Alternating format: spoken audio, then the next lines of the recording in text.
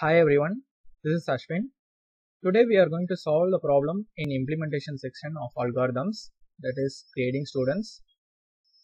Hackerland University has the following grading policy. Every student receives a grade in the inclusive range from 0 to 100. Any grade less than 40 is a failing grade. We will check out some of the rules that need to be followed. If the difference between the grade and the next multiple of 5 is less than 3, round up the grade to the next multiple of 5. And the second one is, if the grade is less than 38, no rounding occurs, as the result will be a failing grade. So we will check some explanation to understand the question properly. This is the input 73. The next multiple of 5 is 75. So we will find the difference, that is less than 3. We will round up the grade.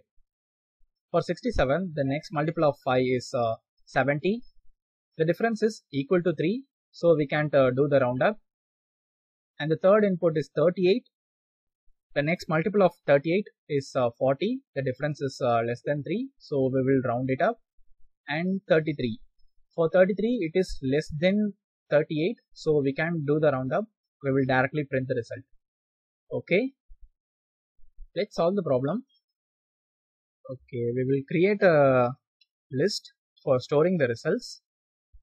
Iterate the grades for grade in grades. So it will iterate each grade. Check for the condition if grade should be greater than or equal to 38. So if the condition satisfies, means it will go to the next step. Okay, the next step is modulus of 5 from the grade mod 5. It will have a reminder if mod 5 is greater than or equal to 3. What this means is the difference will be less than 3.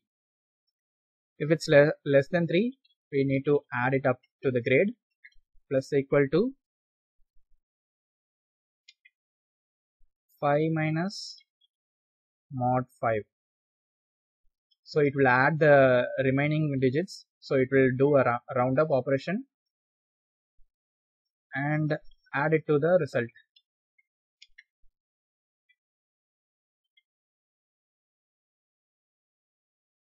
Finally, return the result.